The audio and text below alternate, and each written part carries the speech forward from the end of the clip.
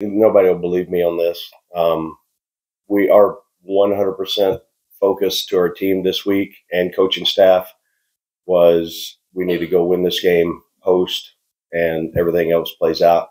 I have no clue on the scenarios on what needs to happen, didn't happen, did happen, who we're playing, where it'll be. And I know that's a boring answer, but we were poured into this game and trying to find a way to win this game. And we talked Sunday or no Monday after practice. What do we say, guys? In the meeting, it doesn't matter. Okay, we need to go win the game and don't leave anything to chance.